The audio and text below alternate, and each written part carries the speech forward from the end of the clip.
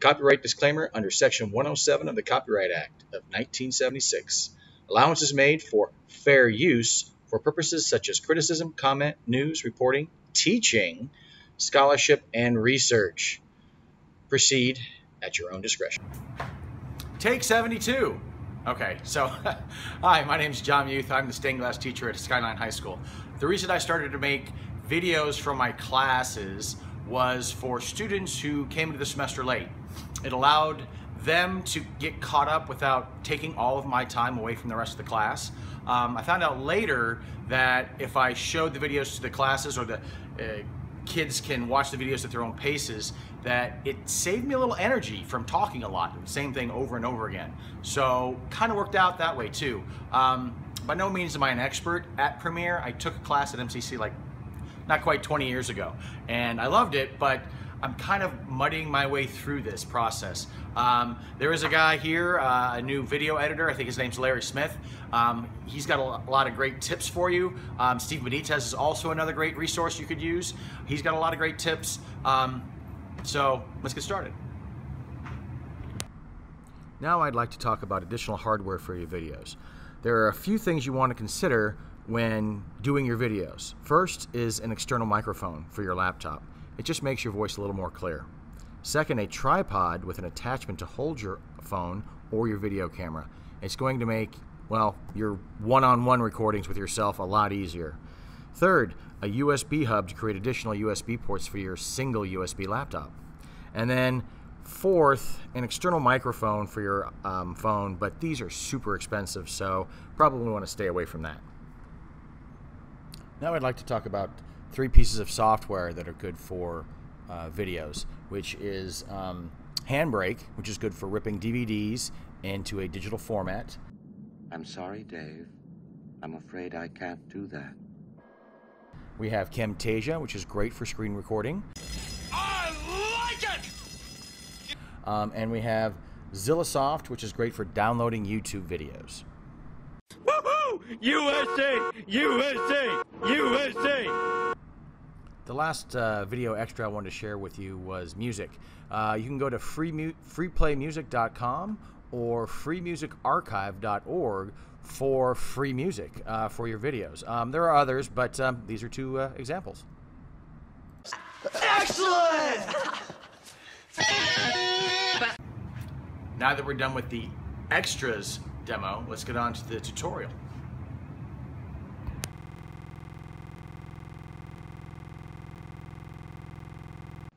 So your edition of Premiere Pro might be a little different than mine. I subscribed to the Creative Cloud a couple of years ago, and it seems to be the same one still on mine. So go ahead and open yours up to see if yours looks similar, but we can still work with it. Once you get open Premiere Pro and you get to this dialog box, go ahead and go to New Project. You're going to title this project anything you like. For me, I'm going to title it Premiere Pro Introduction. Okay. You can tell it where to save it. Right now it's saving it in my staff data, my documents, my Adobe Premiere Pro 9. Okay. Otherwise, you can save it anywhere you want. I'll save it in there. Hit OK. All right. Now you get to this screen. Now, before we continue, you need to look at your Windows workspace. Okay. This gives you the different type of workspaces that you can use in Premiere Pro. Okay. Each one is a little bit different. You'll notice the same things are up here at the top. Okay. And this is your different workspaces. We're going to stay with editing. So each of these windows does something. This is your source monitor, and this is your project panel. This over here is your program monitor, and this is your timeline down here. Your program monitor is going to monitor whatever is on your timeline. So you can hit play and watch the little video in here to make sure everything works out well and your timing is all good. Your source monitor does 2 things. When you double click on your projects, your project panel will come up in here. You can also double click on your timeline for it to come into the source panel, because whatever you double click on, that's your source. So now that we've learned a little bit about the workspaces, let's go ahead and import media to start. So the first thing I want to do is go to my file that I have organized all my files to import the one folder into Premiere. So I'm importing files now. We can go in here and look at all the files that we're ready to import into our timeline, or we can take those one at a time from wherever we kept them and drag them in. Either way is good. After importing your files, double-clicking on a file in your project panel will go ahead and bring that into your source panel. So here's my source panel. I can go ahead and I can play that. Hi, I'm John Muth. I'm the stained glass teacher at Skyline. And then you can edit and do other things in there, but I'm not going to show you how to edit in there. I'm going to show you how to edit in your timeline. Now, to drop media from your source monitor, just go ahead and drag it right into your timeline. This is going to go ahead and create a new sequence, and you'll see that on your program monitor here. Now, to check your sequence settings, go to your menu up here and go to Sequence, Sequence Settings, and this will be able to tell you what your frame rate is, your frame size, which is 19 by 1080, and that's 1080p, and that's exactly what we want. Your 30 frames per second, that's about TV, which is 29. Okay, so these settings are good. We're okay. You can also change the settings in here in case you brought a still life in or a picture that wasn't to spec. So you can change this to whatever numbers you want, but this is the numbers we're shooting for. I want to give you a little more info about the timeline before we continue. There are 3 video channels and 3 audio channels. Now, the 3 video channels don't necessarily mix, well, let me explain here. So let's say I were to drag in a picture and put it on top of this video. What'll happen is you'll see the image over the video. High school. The reason I started making videos was for students who came into the semester late. Okay, so that can be beneficial, but just understand that layering matters. As for the the audio channels, they do necessarily mix. If I have a voice recording here, I might have a track underneath of music, and I can set those audio levels later. I'll explain in more detail about recording your voice and setting audio levels, but for now, these are the basics. Now I want to drop into some photos into my timeline. So I go back into my project panel, find my photos I want to drop, and I can select as many as I want or as few as I want. I'll go ahead and select them all and bring them in and put them in there. Now you can see how they're separated here. They come in at 5 seconds a piece, and this can be changed by either selecting one and right-click and finding speed duration, in which case it says 5 seconds here, and I can go back in, and if I want to change it to, let's say, 3 seconds, I can do it there. Or I can simply select on it and move it, back and forth. Well, if I can't because it's too small, I can use the bar at the bottom to change my zoom so it's easier to manipulate. Now, if you've noticed that some of my photos are too big for the program window in Premiere. Now, there's 2 ways to deal with this. First way is to resize it in the program window. The first thing you'll have to do is make sure you select the correct image where this line is here. I'll select this image. I'll double click the image, and then I'll get this little circle. That's why I know I've selected it. Then I'll go ahead and drag it a little bit until I see this node right here. Once I see that, I can make it smaller or bigger.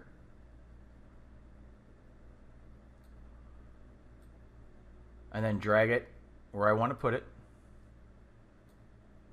Double click inside the box and then outside the box to deselect it. Now, the second way is to go ahead and you're going to want to open this photo in Photoshop. So I would go over here, I would double click this image, or I would right click this image and open with Photoshop. I've already opened it in Photoshop, and here it is. Go to Image, Size, and it's going to tell you the dimensions in either pixels, inches, centimeters, whatever. Make sure you pick pixels because you know the size of your movie. So I'm going to select 1920, and it will automatically adjust the correct height and width once I type that in. Hit OK, and then I hit Control S for save, and then I should see that save in Premiere. The next step is recording your voice. If you have an external microphone, use it. You get a much cleaner method of recording your voice than using the internal microphone. You can adjust your layers here by simply dragging the borderline between the two audio layers, and it'll expose other options here. Now in this case, it's going to expose the microphone here. This, when you click on it, will allow you to record your voice. If you do not see this microphone, go ahead and right click and go to Customize. Now it's not letting me customize for some reason, so you'll have to play with that later. Also, if you do have an external microphone, right click and go to Voice over Recording Settings. This will allow you to select your external microphone. In my case, I have a blue snowball, and set obviously your voice settings here. All right, now let's get on to recording our voice. Okay, to begin recording your voice, you're going to want to bring this blue line over here to where you want to start your voice recording here. Okay. Second thing is you're going to want to choose which audio track you want to do it on. I'm going to do it on audio 1, so when I'm ready, I'll go ahead and click this microphone right here. Also, you're going to want to go ahead and mute your external speaker, so hit the FN or the function button at the bottom left of your keyboard and your F1 key at the top left of your keyboard. Otherwise, you're going to get some feedback, and that's not good. When you're ready, go ahead and click your microphone button. It'll give you a 3, 2, 1 countdown, and then begin recording your voice. To stop recording, go ahead and click the button as well. Now, we got a little time lag here. My system just go ahead and get started. It needs to do, so here we go. 1, and action. And stop. And then check and listen to your recording and see if you like it.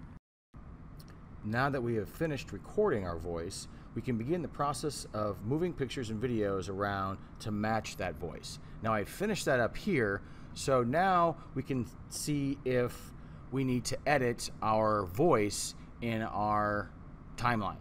So we can do that by right-clicking and selecting audio gain. It's going to bring up this little box. Now, if I hit -5, okay, and hit OK, it'll reduce it in this bar over here by -5 decibels. Now, this effect is cumulative, so if I do it again and I right-click, there we go, and hit audio gain, you'll see it's a -5, and if I do it again, another -5, it will be -10. Now, obviously, I can cancel this by adding 10 or going Control-Z twice and undoing what I just did. Our target decibel level is -12. The next thing we can use to edit our timeline is our razor blade tool. Now what the razor blade tool does is it will cut, just like regular film, it will cut either video or audio wherever you want to select it. Now I've put the blue line here, and all you have to do is put it on there and click once, get our selector tool, select it, and delete it. It's that simple. Now if you want to undo it or you've made a mistake, again, you can always Control-Z to bring it back and Control-Z to uncut it, but we'll go ahead and make that cut again. Our next step is to create a title page or a series of title pages to separate or introduce different stages or topics of discussion. First thing I want to do is go to Title, New Title, Default Still. Make sure that your settings are all right. These are perfect. If you want to name it, that's fine too. Okay, then this box will come up. Go ahead and select inside the black box and type in whatever it is you want to name this. I'll go ahead and name this Software Extras.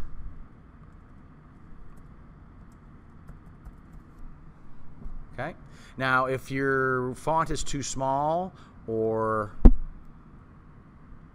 you want to change your font, you can go over to the right and go to Font Family and change that. And then you can change it bold, italic, whatever you want to do. And then your percentage here, let's say I'll double it in size, go to 200%, and I can do that there. Now, if I want to center this on my page, down here it says center. I can center horizontally and vertically, and that'll center my title. I just go ahead, it'll automatically save in my project panel, so just close this out, go to your project panel, click and drag that onto your timeline.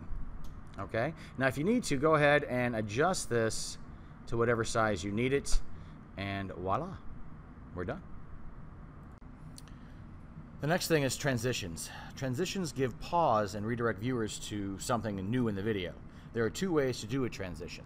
First is you select the area that you want to transition and you hit Control D and you will get the default transition, which in this case is a crossfade. Then there is the slightly longer way of going to your effects panel and going to your video transitions, and you're going to have to play with this. Dip to black, cross dissolve, dip to white, film dissolve. There's all kinds of different transitions you can choose from. You'll have to play around with that. And then you can drag that over to the panel, to the timeline here, and you'll get transitions that way. Now you can also zoom in and delete the transition if needed by selecting it and deleting it. Now that we've finished editing our video, we're ready to export it into one cohesive format. Now we'll go ahead and go to File, Export, Media,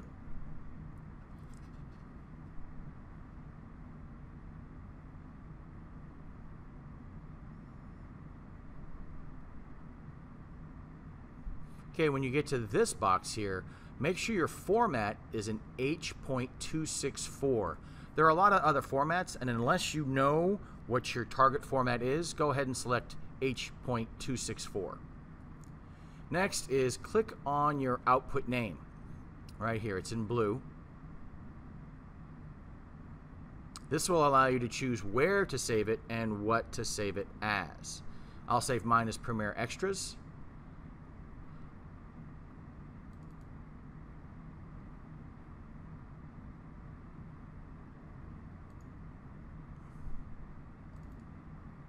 And I'll save it under my Camtasia videos. And then hit export, and we're done.